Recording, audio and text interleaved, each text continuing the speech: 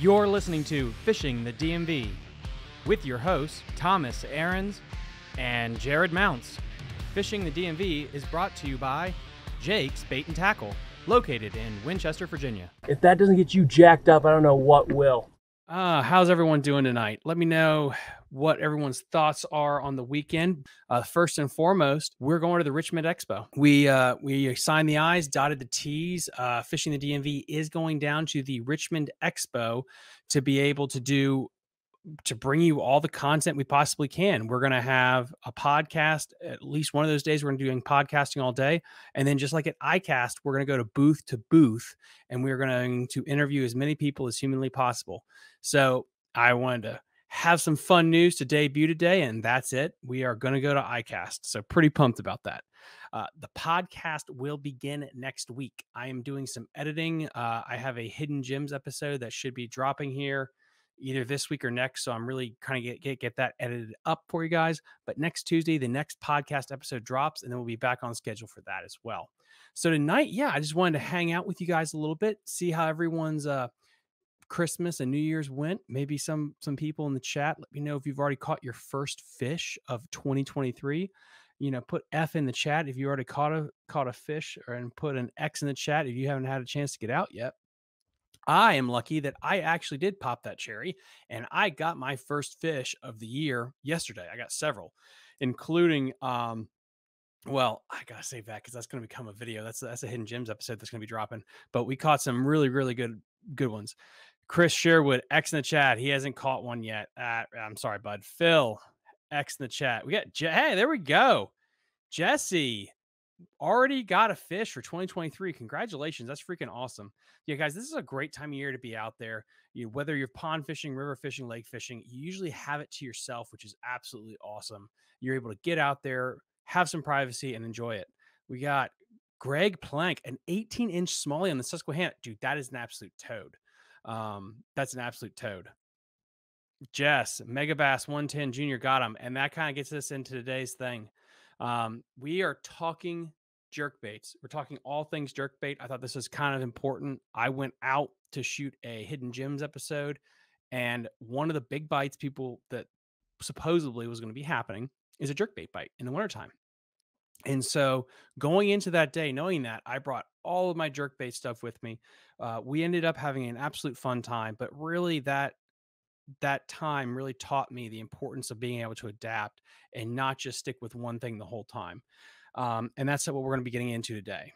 Scott Klein, I ended the year with a bang. 3 citation walleyes, one of them 12.14 pounds. Well done, sir. Scott, that's freaking awesome. That's really awesome. We're going to have a little preview at the end of tonight for the Hidden Gems episode as well. So stay tuned for that at the end. That's an awesome way to end the year. I really like that. But anyway, let's get into it. Jerkbaits. So wintertime, and especially going into that spring, is a absolutely fantastic time to be throwing a jerkbait, especially if you are a river angler for smallmouth. Now, I'm going to be going down through all the baits, all the colors I like, how I like to experiment with them, and maybe a couple other little tips and tricks that might be able to help you guys out. Maybe it's something you guys already do. So when it comes to jerkbait fishing, it's super duper easy. All you got to do is match the color. That's basically it. No, it's a lot more complicated than that. The two things you want to look at, I think the two most important things, is the depth of your bait and the color for the draw factor. Okay. So number one, let's go with depth of the bait, and let's go with this shad wrap right here, small bill. And then let's go with this Lucky Craft deep diver. Okay. When are you going to throw which one? The key with a jerkbait, no matter the bill size, is you want it just above the fish's head. You think, well, Tom, is it that simple? Absolutely. The problem is the depth of water you're dealing with. If you are dealing with 4 feet of water that's gin clear, a shad wrap like this might be all you need. If you are dealing with super duper cold 30 feet of water and those fish are 10 feet off the bottom, you're going to have to go with a deeper diving bill. I know this is the boring stuff, guys. Don't worry. We're going to be getting into the more important stuff here in a minute. But what you might be thinking, though, is, let me pull this one back up here. Here we go. So With that said, the key with the jerk baits to be able to be successful and be able to put more fish in the boat than anyone else is your ability to not stay married to a bait and to adapt and change. When we went out the other day, when I was filming, I had on my jerkbait rod. I had on my clamp that we'll talk about too, so I could quickly switch baits. And once we got into an area where we thought the fish should be, I didn't give it too long with each bait. I usually gave it about 10 casts in an area before I'd make a switch. And so what we found out real quickly for the jerkbait fish was we had to go to a deeper diving bill. Now we were on a river system. The water wasn't super deep in these pools we were fishing, but they were not willing to, in the early part of the day, to chase this one right here with that shorter diving bill. So we went to a little bit deeper diver in the same water, and that was the ticket. How did I know that to do that versus changing the color, for example? Well, the first thing I did is I went and I changed color 100%. I started with a neutral color and I worked to a more bold color with no results. And then I cycled back through to the deeper diving bill and I got bit. And that is the biggest takeaway with anything you're doing jerkbait wise is to constantly change and adapt, change and adapt. Um, Color wise, let's get into color wise because this is first and foremost the most important thing. When you're jerkbait fishing, you have got to have a multitude of colors. And I know you guys can kind of see off to my right here. I have picked generically kind of all the colors that you really need and the sizes that you really need to get successful. And then I'm going to say this with a caveat. If you are an angler that's starting out and you are on a budget, do not feel like you have to get the mega bass, the visions, things of that ilk. Okay. Why? Because if you have only, you know, $10, $20 to your name, let's say you got 20 bucks. You can get, let me go find it here. You can get this KVD Strike King jerkbait right here. You can get 2 or 3 of them for the price of a Vision 110 or a Vision, long pointer, Vision Junior. Like again, I love Vision. I have a bunch of them, but I'm just trying to give a budget friendly option too as we go on tonight. And the fact that colors are so important. If I only have one color of my Vision 110 on the boat, even though this is the best quality jerkbait imaginable, if they're not dialed into that color, I'm going to have a lot of issues with it.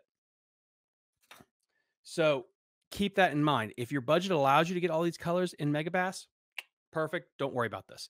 Anyway, color wise. So generally speaking, when I start out fishing, I'm going to go with, at this time of year, let's say we're dealing with clear water, partly sunny, light ripple on the water. I'm going to be going with my bone style colors to begin with, that white bone. And what I'm looking for is when I put this thing in the water, if it almost has a glow to it. So if the water conditions are perfect and I stick this thing in the water, you should be able to see it glow or have an aura around it. If you see that, those are the perfect conditions to start out with that bone style color. It's going to have the best silhouette.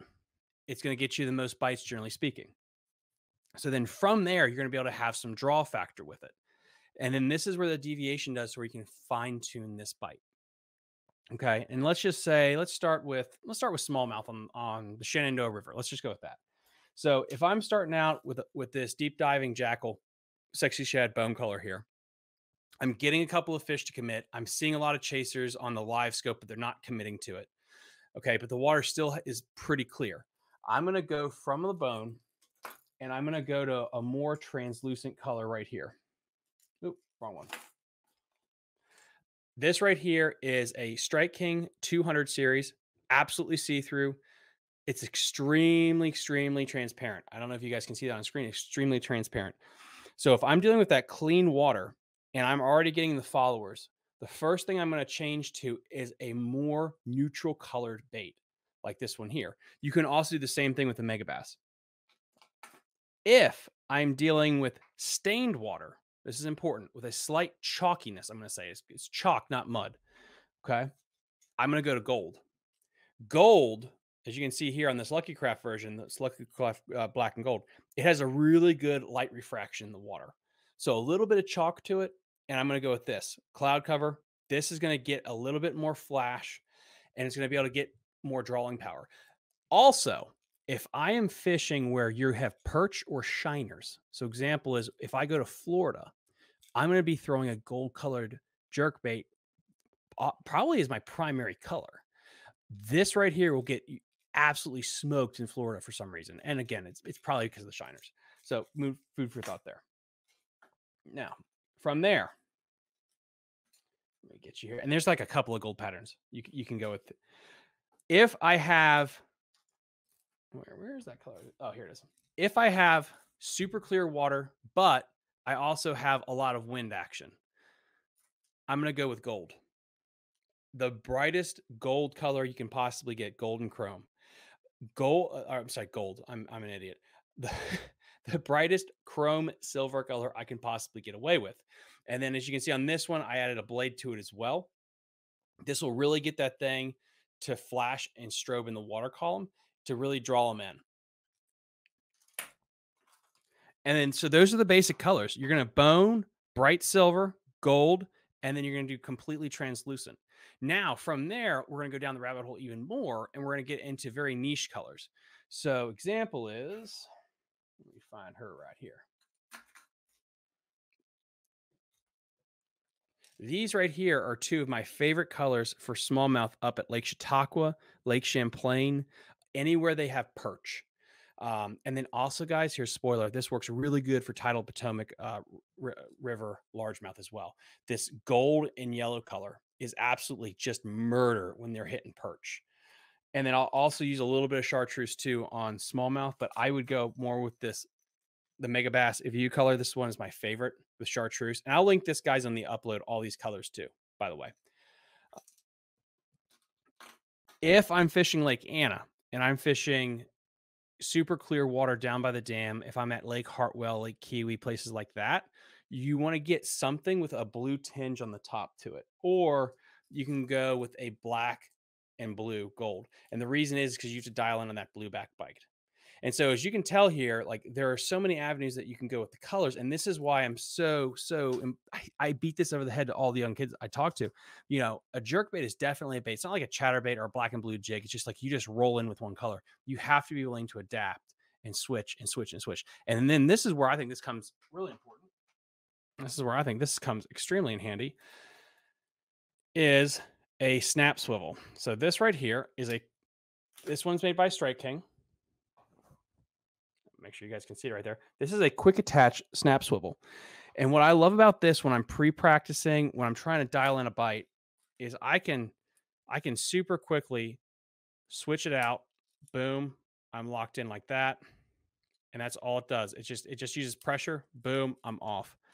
And then this is how I'm able to cycle through colors so much faster. Instead of having to tie whatever your knot of choice is, again, and cut and retie. When I'm pre-practicing with my partner, with my brother, or alone, or I'm trying to dial in the bite, I always start with a snap swivel. That way I can quickly cycle through everything that I'm doing. Then if I get the color dialed in, okay, this is probably what I'm gonna be throwing. If you want, you can cut this off and then tie straight to the bait. However, just starting with this thing, snapping it on, snapping it off, dude, it is going to make your life so much freaking easier. Again, I'll link this specific one in the comment section down below. But this one right here is made by Striking. It's the one I really like, but there's a ton of really good companies out there. It will save you so much time and make you feel way more efficient when it comes to cycling through your colors. So give that a try. Now, I'm going to try. Oh, I got some ton of questions here. Hold on. Let me get some questions answered here.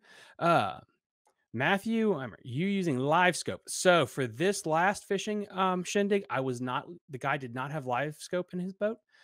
I have used live scope a bunch before. It's really nice to help you cycle through colors, to be able to see how those fish are positioned. And besides seeing if they're going to commit to your bait or not, the thing that's super nice about live scope is it can take and sorry, messages, ton of messages. I almost need somebody like filter through these for me. What's so nice about live scope, besides seeing whether the fish is going to commit to the bait or not, is to see where they are in the water column to begin with. It is it's so easy. It really is. It cuts down the learning curve so much when you can go there and you can fan over a point and see the fish are sitting, 10 feet off the bottom and 30 feet of water, and probably like, okay, I'm gonna have to go with a deeper diver. Or you can see that they're higher up in the water column. Like, okay, I could probably get them with a regular diving jerkbait.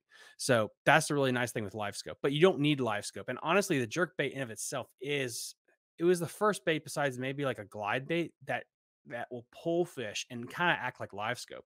So example, if you're fishing like a spotted bass reservoir and you go with, a gold, silver, and chrome bait like this one here, and you start jerking this thing around docks, you're gonna pull a ton of fish out of there. Whether you catch them or not, I don't know, but you're gonna pull them and see them, waypoint, you can come back. So if you don't have live scope on your boat, a jerk bait is a fantastic way to cover some water, figure out where the fish are positioned, and then go back through there and really be thorough.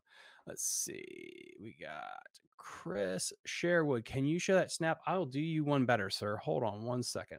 You know what I will do? I'm gonna pull this up on the old online so I can show it to you a little bit better. I know dead time. People don't like it, like when there's just dead time.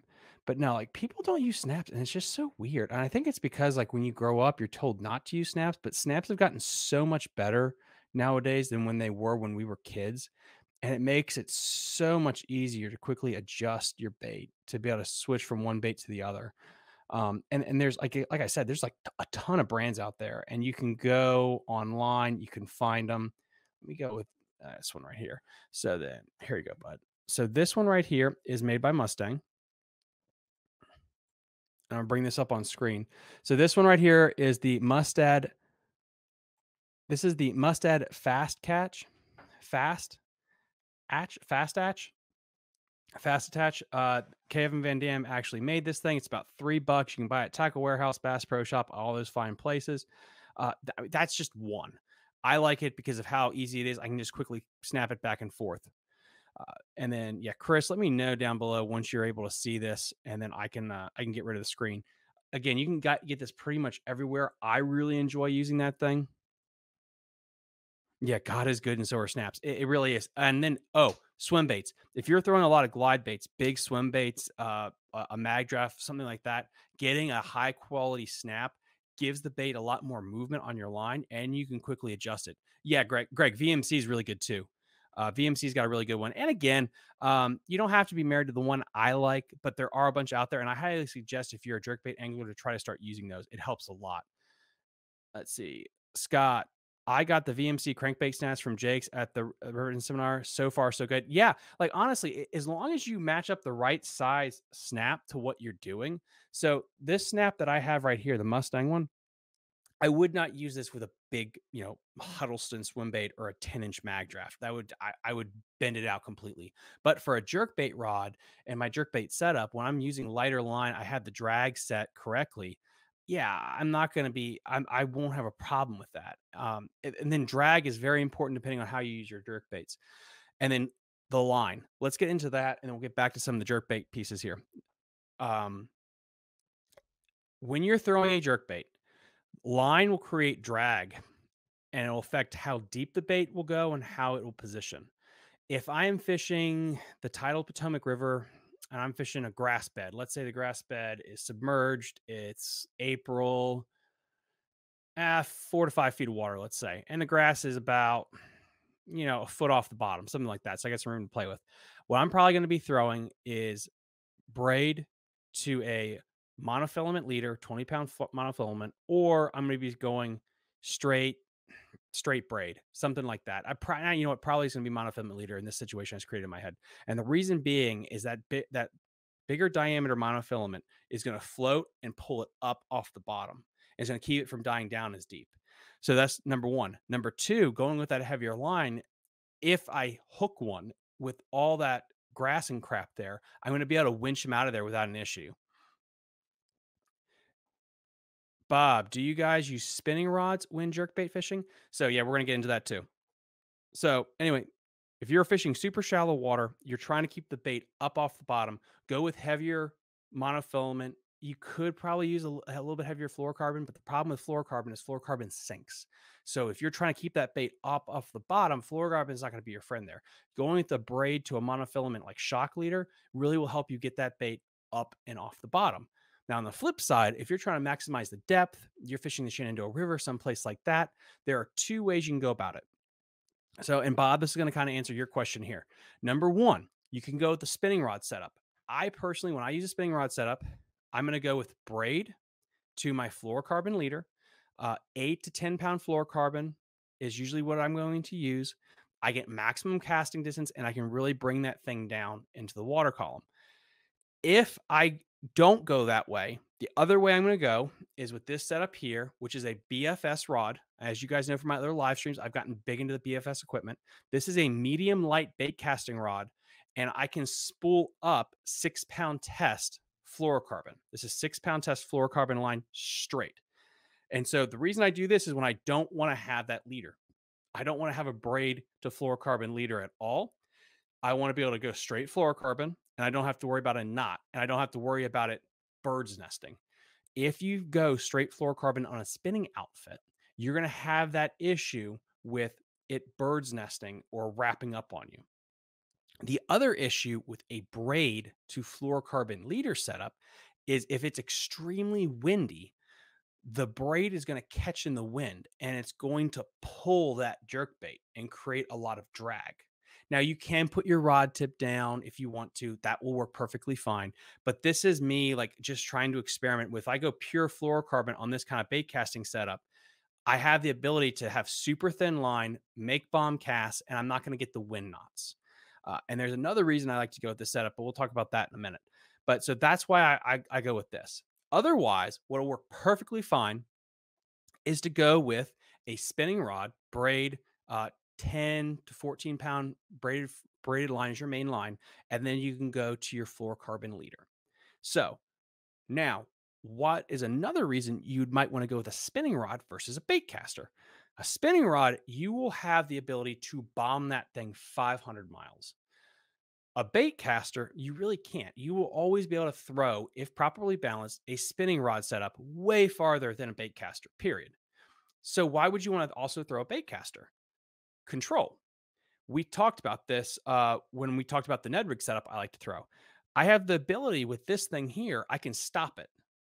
So if you are fishing, let's say you're fishing laydowns on the Shenandoah River, okay? You're fishing shore-based cover on the Shenandoah River in the wintertime when they're in those deep pools right next to the bank. Well, if I use a spinning rod, I'm not going to be able to thumb it and stop it very easily. And so I have a higher risk of launching that beautiful $400 mega bass right into a tree. Well, while going with this BFS setup, I can roll cast that thing and thumb it and stop it immediately. And so I can be more precise while I'm working around laydowns, docks, things of that ilk. So if you want to be more surgical and precise, a bait caster is extremely good. It gives you that level of control. If you are fishing just dead nut center of the Shenandoah and you're just bomb casting that thing as far as you want, spinning rod's good. If you're working a long point on, like, let's say Lake Anna, spinning rod's really good. If you're chasing blueback herring bites or schooling fish and you need to make those long bombarded casts, spinning rod works. And so hopefully that kind of helps you out with that. Now, I will say, that right over there. The other thing to keep in mind is what type of jerk bait that you're going to be throwing. So example is if I am fishing, let's see, make sure I got this one here. Let's say you're fishing the Omen +1. If I'm fishing the Omen +1 and I have a killer bite with this bad boy right here, and I'm fishing Smith Mountain Lake or Lake Anna in March, let's just say, or Kerr, name your place, and I have a chance to actually hook a 6 to 7 pound largemouth, I'm probably going to want to go with a bait caster setup, a little bit heavier line, just so I have better control over the fish. The reason you want to go with lighter line in general, if we want to make this a math equation, is you're going with lighter line to either get the bait down deeper or to get more bites. When I did that Hidden Gems episode last year at Jim Burnett Park in Winchester, I was fishing 4 to 6 pound fluorocarbon because I had to, because the fish were so nervous and line shy. That was just to get bit. I don't like to fish 4 to 6 pound test. I would prefer to fish something a little bit heavier. But those are just my thoughts with that. Oh, I got a question right here. Make sure I get this. Uh, what are some mega bass jerk baits and colors you use? I have none. I need to buy some. Bob, I'll give you some of mine and I'll put it in the, I'll talk about them here. But also, I would suggest going to Milliken Fishing or Tactical Bassin as well. Probably not good for my channel, but let's just face it. They're the Father, the Son, and the Holy Spirit when it comes to jerk baits. And they will give you a better rundown than I could ever when it comes to all the colors. But I'll give you some of mine too in the episode description as well. And let me actually link that video here too.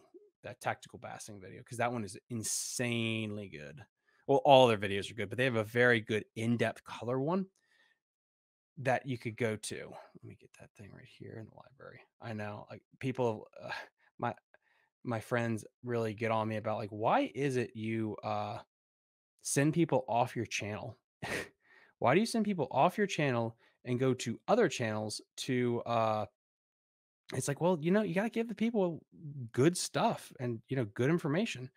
And, if that means that you got to send them away, you got to send them away. All right. And I'll put this right down here. And let me know if you guys got that. I just sent you the tactical bassing video, and that should be in the episode description. Let me know if that works for you as well. Colors wise, that you want to go with, a translucent color. Bob, you want to go with a translucent color. You want to go with a bone color, sexy shad type of color here. So this is the Jackal deep dive. The reason I got this was I like the color scheme here. It's a sexy shad bone. It's really good. Greg, Megabass is solid for sure, but they are not durable. Fish, rocks, break, $20. Exactly.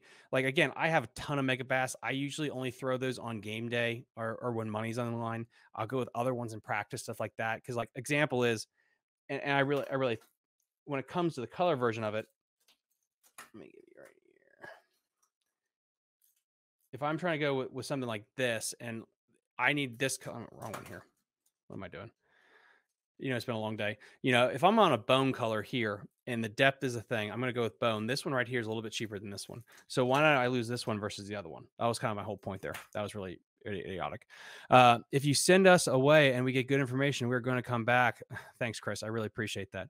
No, it's about giving you guys good stuff. And, like, I know, like, Tactical Bassing also, like, puts out really high quality content. Milk and Fishing puts a lot of content. I'm just kind of going down with my colors. You want a bone color, you want a silver color, you want a gold black color, and then you want a sexy shad, and then a chartreuse. If you get those colors there, I don't care what brand first, get all those colors, own all those colors. Once you have all those colors, then upgrade to the Megabass, the Jackals, the Lucky Crafts. But make sure you have all those colors first. That is so important when you're actually jerkbait fishing. Then what you want to get into, now that we got all those colors dialed in, let's talk about when you want to veer off. Jerkbaits go hand in hand with another bait, and this is a secret. It's won me money. I outfish people with it, and nobody fishes these. So the other day we were fishing this stretch of river. I'll give that away. We were fishing a stretch of river, and the jerkbait bite was always on. The jerkbait bite was always on, and for some reason the jerkbait bite died. And this guy said, like, "Hey, listen, this spot we're in definitely has them. They're here. For some reason, they just went off the jerkbait. I don't know why." So then I went and I tied on this secret bait of mine. This here is a spy bait. The spy bait is to a jerk bait what peanut butter and jelly, or what jelly is to peanut butter. These two absolutely go hand in hand. And whenever you go out jerk bait fishing, you absolutely need to have a spy bait on. They do exactly the same thing. For the people that went to the River Panel Fishing Seminar, Jeff Green, Chris Gorsuch, Travis Eden all talked about dead sticking a jerkbait. What that means is you cast the jerkbait out and you just slowly let it drift down current, almost like a fly. And then when it gets back to the very back of the boat or the back of the hole, depending, you hold it there and it does absolutely nothing. Do you know what that movement mimics? A spy bait. The spy bait is the absolute epiphany of subtle creeping action. When they go off the jerkbait bite and you had a hot jerkbait bite or the fish are in jerkbait areas, the first thing I'm going to go to is a spy bait. You're going to want to throw this on a braid setup, a spinning rod braid setup, 10 to 14 pound braid, and you're going to go with 8 to 6 pound fluorocarbon. You cast it out and then you just slowly wind it back. And that thing is just going to absolutely have a do nothing dead stick action. And what it does is it shimmies back and forth, just like that, through the water column. Now, what I also do is I'll fish this on a BFS setup. I'll fish this on pure 6 pound fluorocarbon because it sinks and I like how it acts a little bit more. And so this right here is my medium light BFS setup rod. This is a seven. Is this my seven? Yep. This is a 7 foot BFS setup rod. I have 6 pound fluorocarbon, straight fluorocarbon on here. And the first cast through this hole, I hook a 17-inch smallie. First cast through there, absolutely front hook nailed. We beat that spot to hell with jerk baits. Nothing. Went right to this, and we caught 2 more good ones. So the point is, if you are on a good jerkbait bite, do not be afraid to go back through there with the spy bait. The spy bait does a lot that the jerkbait does, just more subtle. Color wise, these are super easy. You're going to go with a bone, just the whitest thing you can possibly get away with, and then you're going to go with what is called Arayu, I think, Awayu color. It's almost a translucent minnow color like that. These two right here. Now, these things are like literally pulling a treble hook through the water. When you reel it in, it's going to be coming through the water like this, at this angle, like that, just pulled through like this. What you don't realize though, it's super subtle. That thing is just shimmying the whole time. And all you want to do is just slowly reel that thing at the distance from the bottom you want it. If you want it a little bit higher in the water column, reel it a little bit faster. If you want to slow it down, get it closer to the bottom, slow down. If you really want to get really nerdy with it, go with your braid to your fluorocarbon, take that setup, get rid of the fluorocarbon and go to mono. I would suggest going to about 10 to 12 pound test monofilament. And what that'll do is that'll actually lift this bait up off the water. It'll lift it up off the bottom. Now, believe it or not, this little thing helped cash me a check in a BFL a long time ago. It was in the springtime, and they got off the jerkbait bite that I had on a submerged grass flat. Everyone was throwing chatterbaits. Everyone was throwing like lipless baits. I was throwing a jerkbait and a lipless bait. The bite stopped. I went to a spy bait, but this one I threw, I think it was like 18-pound test, pure straight mono. I was throwing on a bait caster and I was bombing that thing out there and just slow reeling it back to the boat. Correct me if I'm wrong. Can you use a spy bait in color red water and off colored water? Yeah, you can. You can use a spy bait in off colored water. You can go with a chartreuse, actually, like a chartreuse colored spy bait as well. That one, I don't have my spy bait box actually with me.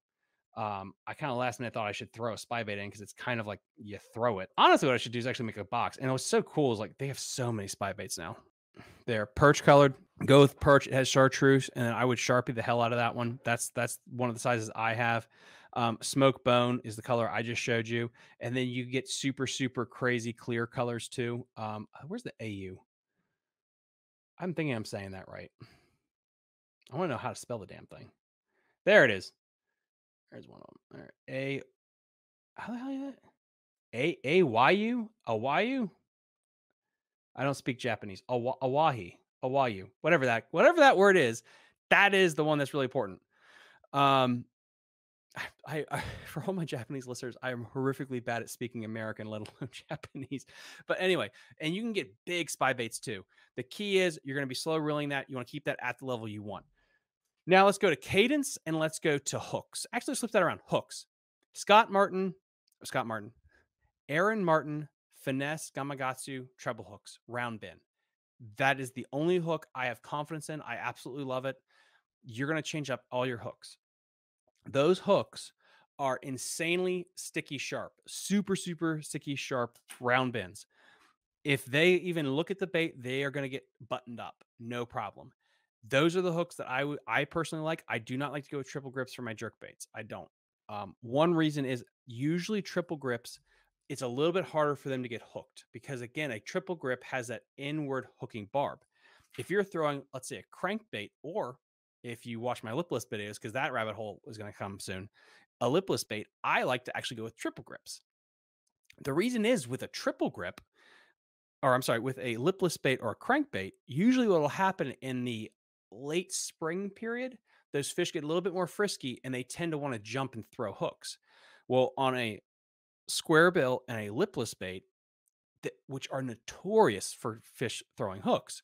Well, if you go to that triple grip, you will miss a couple of fish that just slap at the bait. However, in a tournament, every fish that gets hooked, you have a 95% chance that they're coming into the boat. Well, with a jerk bait, you are usually dealing with, let's say with this megabass here, 3 sets of hooks.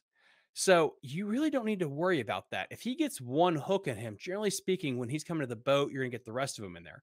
So, and because fish usually slash at these things, I really want to go with something that's super sticky and with the hooks almost facing outward or right up so you can get good connection with them.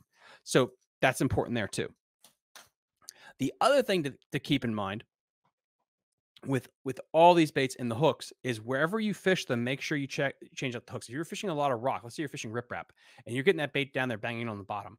This has happened to me in the past when we would go down to Lake Kiwi. I mean, we're fishing massive, just long stretches of riprap, and we would bash those baits into the rock, getting them low enough for that.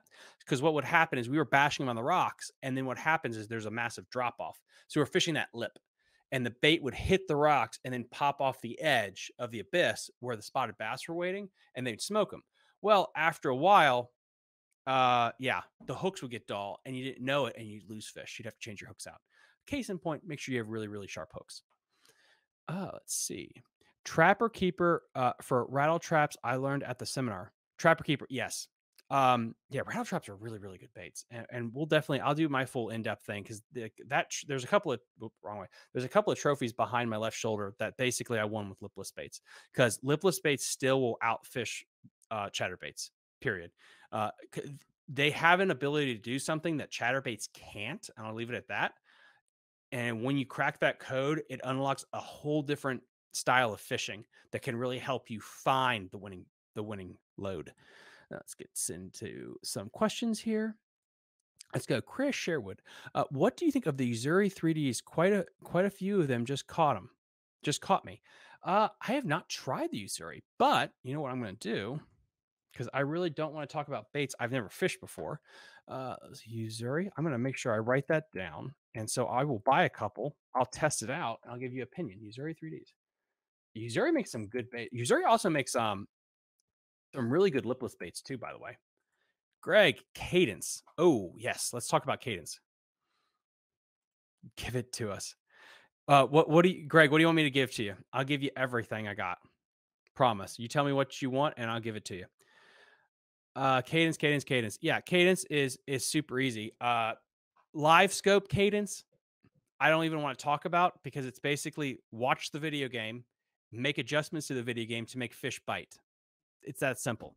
Let's say you don't have the video game setup, the Panoptics. Are you trying to get a pure reaction strike from them? Are you like, let me rephrase that.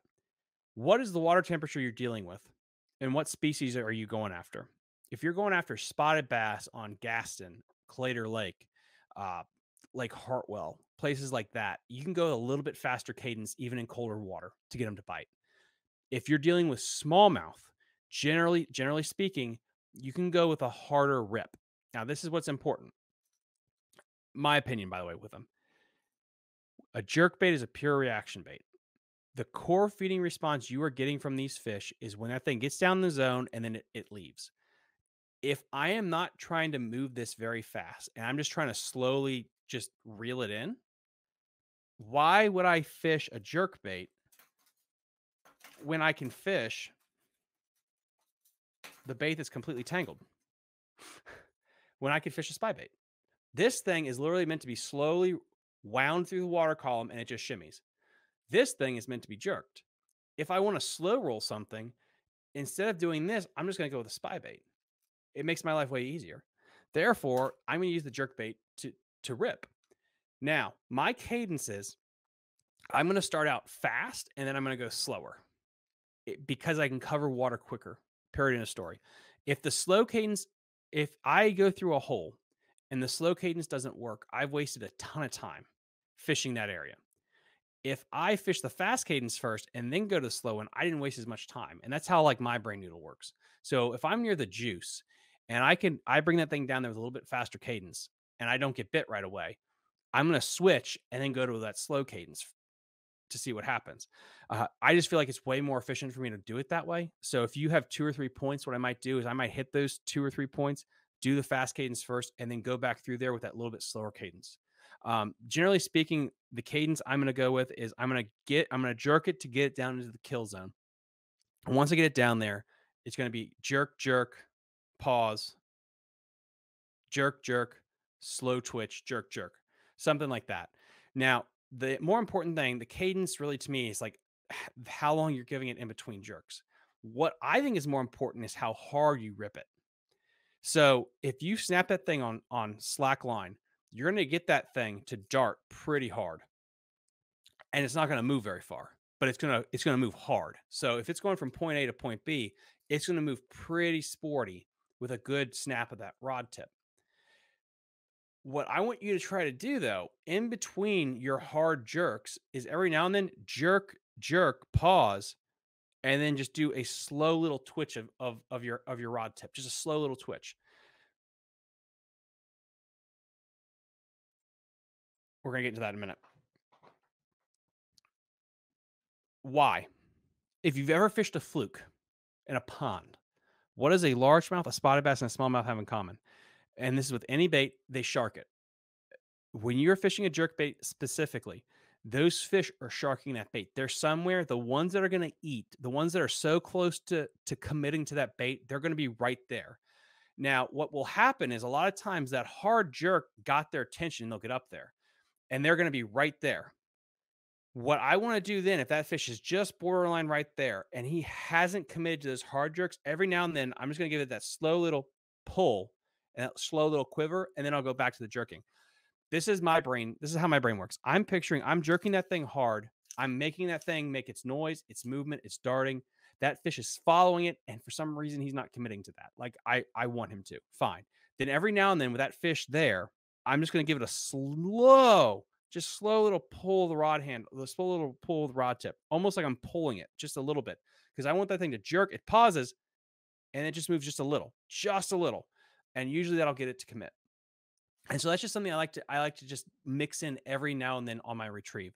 It's the same thing with like if I'm fishing a spinner bait mid depth in the water column, I'll stop it or I'll jerk the rod tip because it'll make it pulse. I do that when I fish an umbrella rig too. Is you'll jerk it a little bit and it'll make the blades plume, and that's something a little different. So if I'm jerk jerk jerk, and then every now and then I'll just pull with the rod tip just a little bit just to make it just quiver, and that usually will turn a follower into a biter. So I hope that kind of helps with you. Cadence is a hard thing because there's no set cadence to work. That's like saying like, what's your favorite color to wear like on a Tuesday of every month? Like everyone has their own opinion on that. Let's get back to this. Jesse, my buddy loves the Uzuris. Yeah, I made a list of it. I'm definitely going to add that to the thing. Add that to my list of things to do. Greg, it's a solid tip. Thank you, sir. Let's see. You just said lipless will outfish chatterbaits and then left me hanging. Oh, yeah, yeah. I'm sorry, Greg. Yeah, they will. I don't have any of my lipless crankbaits here at all. So tell you what, if you guys want me to do a pure in-depth lipless crankbait seminar, I'll go down the rabbit hole with that. Press F in the chat if you want me to do a lipless crankbait seminar, just with what I think works on the tidal Potomac and any grass fishery with submergent vegetation. I'll get into that because I love me some lipless baits. Absolutely. So like press F in the chat if that's something you want. Let's get through this. So much wasted. Let's see, Greg. So much time wasted dead sticking. Yeah. And again, it's like I get the idea of dead sticking it every now and then to try it. But the thing with a dead sticking approach with anything, and let's say you're soaking a tube, you're soaking a jig, you're soaking a jerk bait, you have got to know that that place has fish first and foremost before you start doing the dead sticking approach. Because if it does not work, you are wasting so much time. It's the same thing where if I'm fishing my big swim baits in the wintertime and I have to slowly, painfully drag that thing and I'm just working it around the bottom of the lake. If I don't feel like this is a high percentage area, I just wasted, 10 to 20 minutes fishing that one area. Or I could try to get them to react. Again, not going back to it with Tactical Bassing, Matt Allen, they have a speed cranking setup that they swear by, and they've caught big fish where they're burning crankbaits in really cold water. Because the idea is you're trying to get that core feed reaction strike. And I really think, generally speaking, a reaction bite is way easier to get, and you're gonna have more success than going with that pure feed response. The pure feed response generally only works on the biggest bass in the body of water, period. And I'm talking the guys that are gonna eat trout, the 10 pounders, 16, 7, those type of fish. Those are the ones that don't eat very much. And when they eat, it's not going to be reaction based. It's going to be pure feed based. If your goal is to catch the biggest fish in, let's say, the Shenandoah River, maybe that dead drift technique will work for you. However, there's also a chance if you're in a tournament, you might only catch one fish. And so that's kind of be where your mindset at. Also, is if you're fishing a tournament and you got to catch five, that dead drift might not be the best technique. Here we go. F. Okay, we got three people. We got Greg, Jeff, and Jess all want the lipless crankbait seminar. Got a couple more people that wanted to. Yep. So, guys, we will do a lipless crankbait seminar. Hold me to that. When we get a little bit closer to lipless crankbait time, we'll do that. Let's see. If you are fishing with a partner, mixing the cadence up can double the efficiency. Absolutely. When my brother and I would fish tournaments all the time. Actually, I'll bring this up for you guys too. See if I can find the video. Uh, we mix up the cadence, but we go super in depth when we fish a jerkbait tournament together. Because you can dial in stuff so good with a jerkbait bite when you have two people in the boat. It'll absolutely make your head spin. Let me get up some footage here to kind of show you guys. This pops up on my old screen here. I'm going to show you exactly what my brother and I do because it's actually pretty insightful about how we actually fish if the internet is going to work for me today. Because that's always a fun. Oh, there we go. Sweet. We got it to work. All right. Let's go with Kiwi. Where are you? All right. So this is a Kiwi. We're doing some practice for a tournament. So right here, all right, this is where I want to go. So right here, we're fishing, we're doing a jerkbait pattern. All right. We are fishing steep bluff walls. We're pre-fishing. I think this is January that we're there pre-fishing for that. I am at closest to the bank, and what I was fishing at the time, I actually still have this bait on me. It is and this lake has blueback in it. I was fishing a blueback, and this one is made by Rapala. This is a blueback deep diving bait. I was fishing, and you can tell me I'm taking the hooks off. I was fishing the exact same bait, but I was fishing a shallower diver bait. Same color because they were dialed into the blueback, but we're fishing two different depths. So let me pull that back up for you. So I am closest to the bank. So I'm sitting there again for the people that just joined, since we had a bunch of people that just joined. And again, guys, if you could just like and subscribe to the YouTube channel, that really helps me out with the algorithm. It helps us grow, and so we can have bigger and better things. I'm closest to the shore. I'm fishing the blueback herring Rapala jerkbait, shallow diver. My brother is farther on that drop off, and I have the boat positioned so it's right on the drop off. So he's fishing there, and he's fishing the deeper diving Rapala. And us just going down the bank like that, we were so efficient in covering water and finding those specific key areas that the fish were holding on. And this is before like live scope was a thing. And as you can tell right here, boom, he catches one right on that tip of that breaking point. And that was just something that we learned by fishing so long together that you can maximize your time by positioning you and the boat right where you need to be. So I really hope that kinda helped there with, like, boat positioning with team tournaments. Get both in the boat, get you guys up there in the front. You can work 2 different depths of the water column. You can trade off 2 different colors at the same time. It really is efficient. Let's see, there was something else that we were supposed to talk about. We were supposed to talk about cadence. Let me think about water was 36 degrees. Yeah, the water was bone cold. It was super bone cold the other day, Greg. But you can still catch them on that. The other thing you can do is if you're fishing those areas and that jerkbait bite goes away, you go to the spy bait. You've tried the spy bait. Go to a blade bait. Now I made a joke with this the other day when I was fishing. The problem with blade baits is they really are you're gonna lose a shit ton of them. Like you just the one thing that's guaranteed with these things is you will lose them. The one I absolutely adore is the Demiki Vault. I really love that. I love that you're able to actually change the positioning of the head with this thing. But again, like as you can tell with all these baits, besides maybe a little hair jig or a power Ned rig in the wintertime, generally speaking, I'm throwing reaction style baits. The Demiki Greg is fantastic. I smoked a bunch of smallmouth with this when I went out with Jeff Green. I have hooked massive largemouth with this thing. My brother and I went down to Lake Okeechobee about 4 years ago, I think it was. And it was when they had that absolute just terrible cold snap, and everything froze and the fish shut off. We pulled out blade baits and we started to kill them again in the canal systems there. It's a way that you can get bit no matter what. It's fantastic. They work. People don't like to throw them. I really think the reason they don't like to throw them is the fact that they are super snaggy. And then here's my tip: you want to throw these on pure braid, throw them on 30-pound braided line on a spinning gear outfit. Why? Spinning gear, it's going to have the maximum sensitivity. You're going to be able to drop it right back down, and that's going to come into importance when you are fishing smallmouth, particularly because I've had them in 30-degree water. You finish your cast and you reel that blade in, and the fish are torpedoing off the bottom to go get them. Yeah, well, so Greg, it's not that like I personally thought like I'm going to use blades in Florida. It's just like I packed all the shit in the boat and I just kept it there. So that's yeah, that's the synopsis of that story. I usually keep everything in the boat when it's go time, just in case. And then I had a couple of blades lying around. And again, oh, and if you don't have blades, just use a lipless bait. You can use a lipless blade, a one knocker, booyah one knocker. You can make a one knocker or something like that. That'll work extremely well as well. Again, guys, like and subscribe to the channel. It really helps the algorithm. Yeah, Damiki Volt's really good. Silver, Sexy Shad, or Pure White. Pure White can absolutely kill them. The reason you want to go with the heavy braid is you want to get soft treble hooks, soft metal treble hooks that'll bend and break easily. Why? So if you hook a rock or something at the bottom, the hook will bend out or snap and you'll get your bait back.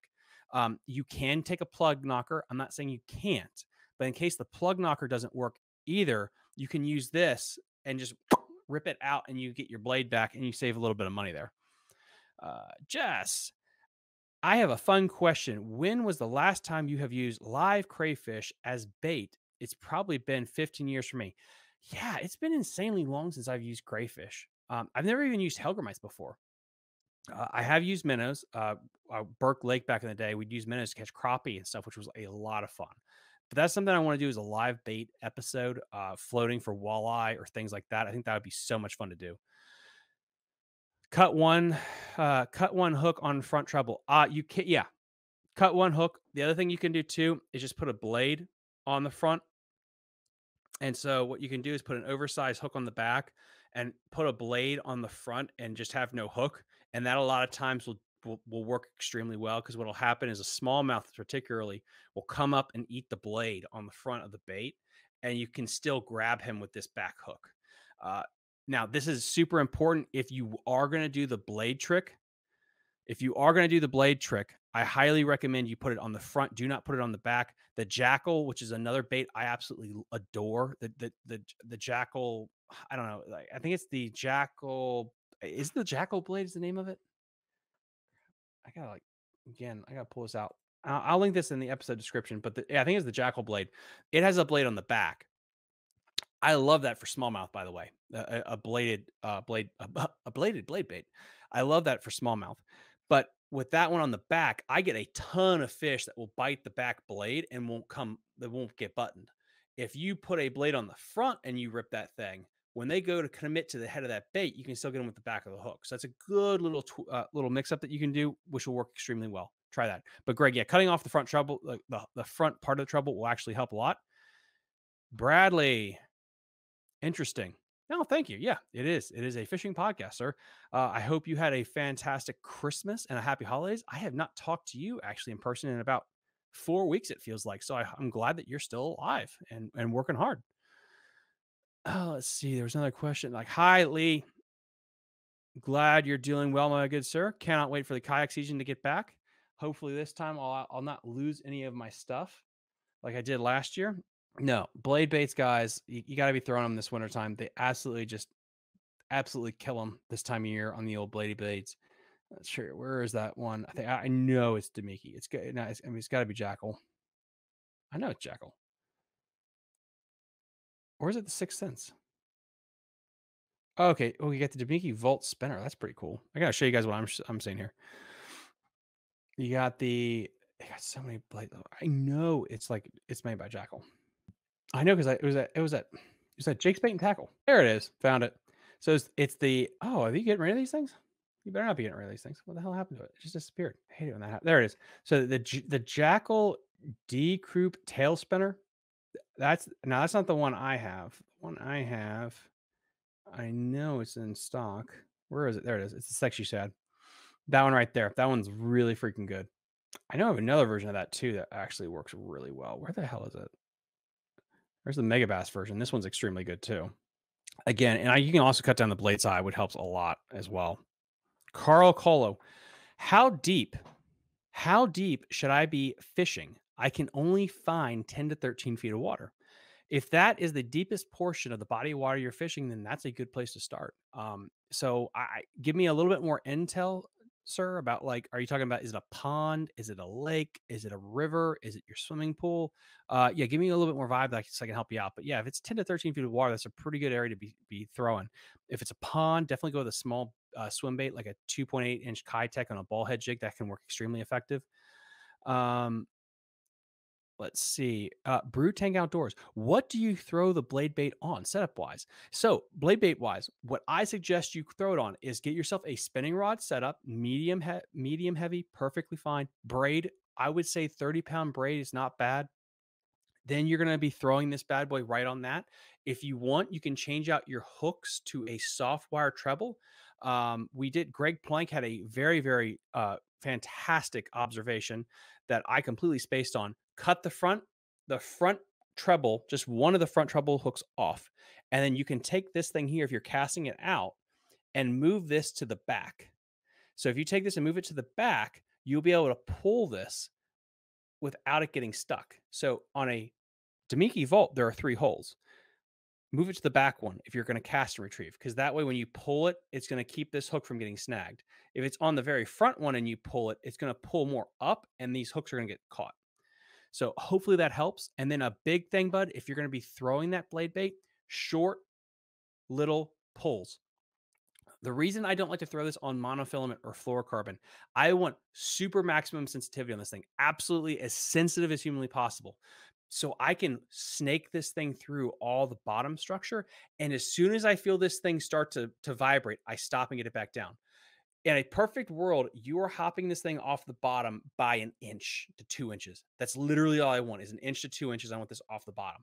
But if I'm fishing a mushy rod and monofilament, for example, and I rip that thing all the way like 1.5 feet off the bottom, I'm going to lose a lot of those fish. You want that thing to hop really short. So that fish that's nosing it right there, every now and then you're going to hop it and he's going to inhale it and you're going to have him. The other important thing when you're fishing that blade bait with that rod, let me see if I can do this without destroying stuff. Okay. I am not going to fish that rod up like this at 12 o'clock. The reason is if I'm hopping with that rod super duper high up over my head like this, and I actually hook one, I have no more room to go with that rod. You always want to fish a blade bait with that rod down almost at a neutral to water level position so you can slowly hop it like this. So when you do get bit, you can go from here, which I guess is like 12, 1, 2, 3, 4. So at that 4, 5 o'clock part right there, and you can pull all the way back and you have all this room to actually set the hook and reel it in. That's something I learned the hard way when I would fish these blade baits is I'd keep the rod tip way too high, like I was fishing a jig or a shaky head, thinking I was going to reel down and set the hook. You're not. You're just pulling tight on it. And if you keep that rod tip super high, you have nowhere else to go and you're going to lose a lot of fish with that thing. So make sure you keep the rod tip down. Again, this is why braid's so important. There's no stretch. You get that thing to activate very quickly. Real pulse. And when you get bit, you can reel tight and pull it up the rest of the way. So Brew Tank Outdoors, I really hope that helps. I tuned in at the end of the jerkbait conversation, so maybe I missed it, but what do you use for a jerkbait rod? Okay, Ben, jerkbait rod, you can use a medium heavy spinning rod outfit, your choice. You can use 10 to 14 pound braid as your main line, and then go with a really anywhere between 8 to 10 pound test fluorocarbon is really the industry standard for like jerkbait fishing around there. Now, if you are fishing around docks, if you're casting it close to brush piles, lay down trees, let's say you're on the river and you're fishing down the side of the river and there's a huge laydown in a deep pool and you want to get that jerkbait as close as possible, and precision is more important than casting distance, I suggest going to a bait caster setup, a medium to a medium light bait casting rod, and then you can spool that up with 8-pound test to 10-pound test fluorocarbon, especially in cold water. Now, if you are fishing a jerk bait in, let's say, spring or summertime, which again, please throw jerk bait year round, go up to heavier line. The fish are going to fight a little bit harder. And let's say you're fishing, let's say Smith Mountain Lake in April or May, and you're catching 5 to 6 pound largemouth. I would suggest going up to 12-pound fluorocarbon, maybe a bait caster setup so you have a little bit more control of those fish and you can get them in the boat. But if you're fishing, let's say the Shenandoah River right now and the water's 30 degrees, 8-pound test is going to be fine. You're going to be able to get those fish in. They're not going to jump. You're going to be able to control them without a problem. So I hope that helped. And again, guys, I'll be re-uploading this tomorrow. So if you miss anything, don't worry. You can go back and rewatch it and get all the information. So Ben, I really hope that helps. Chris, what that short you released about the tragic event when you lost all that gear, super unlucky. It hurt to watch. Oh my god, it was so fun. Yeah. So I was fishing I think it was my first kayak tournament on the Shenandoah River, and I lost a $300 rod and reel combo. I broke the rod on the hook set, lost the fish. I put the spinning rod back in the holster, and then I grabbed the paddle, and as I unhooked the paddle actually hit the reel and knocked it into the drink. It was it was so depressing. Good God, that was depressing. Um, Chris, I know exactly. Yeah, that one hurt a lot, but I learned a lot that you actually do need straps when you're actually fishing it. It's very helpful to actually have straps. So, yep, that's guys. Yeah, I mean that was the jerkbait fishing in a nutshell. Yeah, please let me know if you have any questions down below so I can answer them here. Let me see. I do have a couple of housekeeping things I'm going to get to, and then we can be on our way. Oh yeah, fluorocarbon hooks, change the hooks out. That's very important. Color wise, I'll put that in the episode description when I relaunch it. Size wise, that's something else I don't think we covered. For smallmouth bass, going to that smaller bait is super important.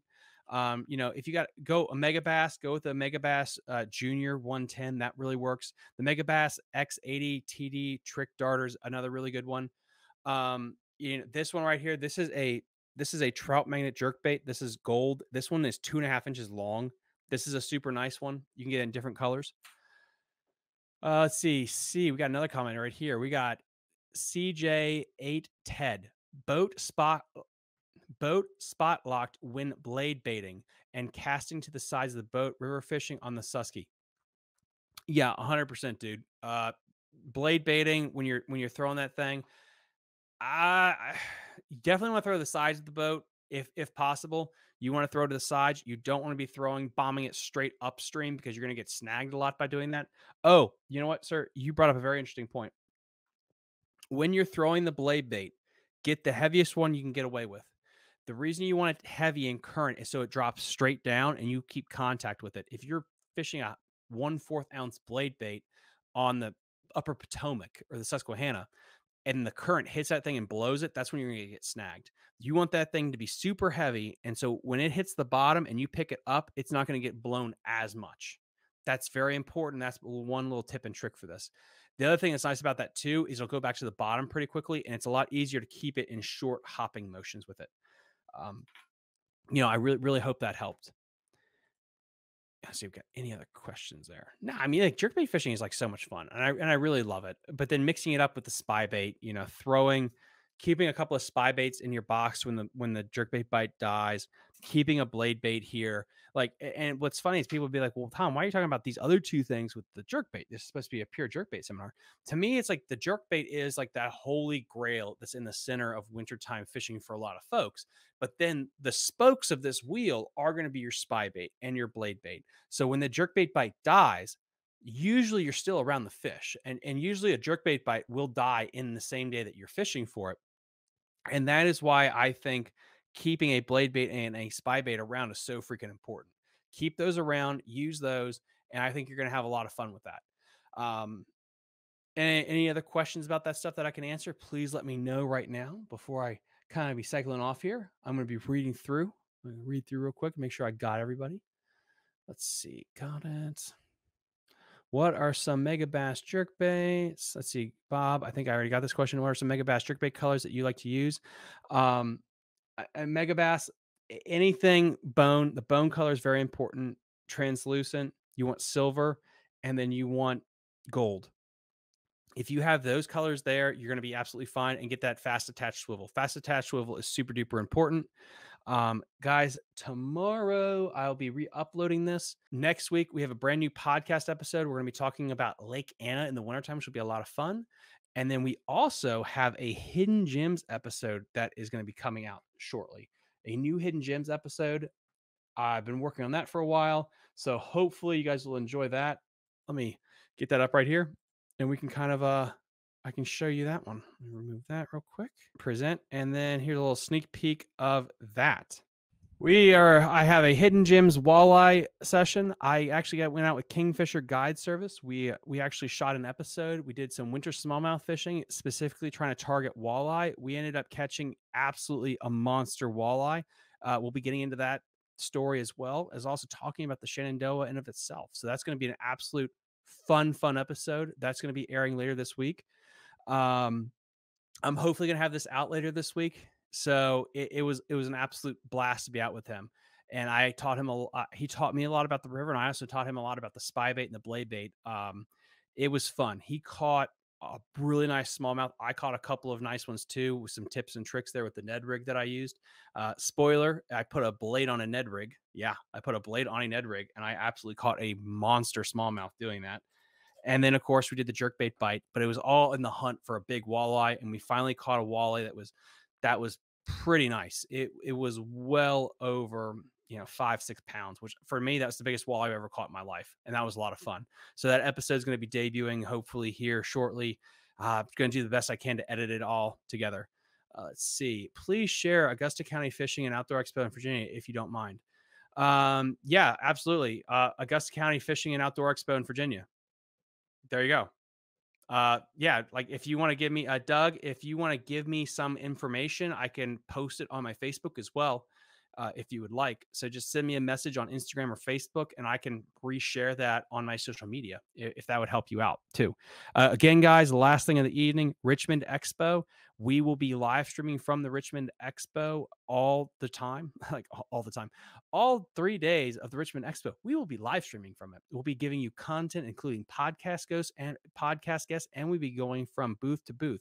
As you can tell, I am exhausted, and that is why I'm now slurring my words together. My apologies for that. Guys, please let me know in the episode description, and then message me somewhere and let me know some topics for our next show. I love doing these little seminars. We have so many guests coming on the show this wintertime. I'm super excited for it. I got a bunch more fun stuff to announce later this month. January is going to be the time of announcements of fun, cool things that are going to happen. And I hope everyone has a wonderful night. And I will see you guys on the next show. Definitely. You're listening to Fishing the DMV with your hosts, Thomas Ahrens and Jared Mounts.